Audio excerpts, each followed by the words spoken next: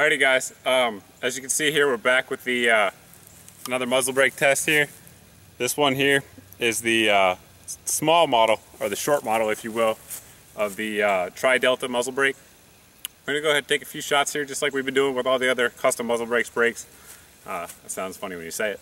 But anyway, we're going to take a few shots here at 25 meters at a paper 8x11 target. Basically as quick as we can while still keeping these rounds on track.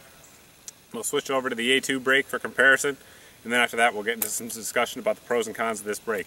Right now, let's sling some rounds down range here.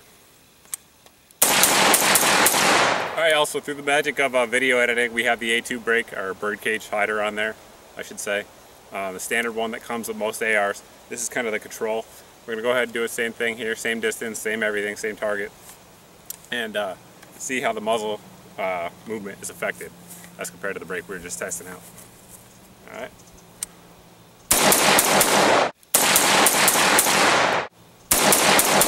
Alright, y'all, we're going to do a quick discussion here for the tactical TriDelta muzzle brake for the AR series rifles. As you guys may have seen out there on the video, I'm not sure how well it comes off on video, but it was definitely doing a good job keeping the muzzle down, as opposed to the A2 brake. It doesn't move side to side like sometimes you get with the A2, and it's keeping the muzzle on target a little bit better than that did. The one downside of it is it's a little bit louder from the shooter's perspective. As you guys probably saw here with the TriDelta brake that I reviewed not too long ago, this brake does an excellent job of keeping the muzzle down as well as driving the force, the blast, as well as the sound signature away from the shooter. This one, not quite as well, but it also does a good job keeping the muzzle down, but the sound signature is definitely loud, no doubt about it. So something to keep in mind there. Why would you go for this over some of the other brakes in the market? Well, size. Obviously it's compact, it's the exact same size, the exact same weight as your standard A2 birdcage flash hider. So if you're looking to keep the overall length of your rifle the same, but you're also looking to get a little bit of reduction in muzzle climb, it's a good option to look at.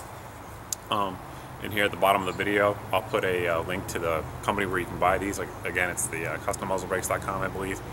And for the price, it's definitely worth checking out compared to some of the $200, $300 brakes on the market. That, in my opinion, I really don't think are worth it. But anyway, as always, guys, if you have any questions about this brake or anything else I review, feel free to leave a comment.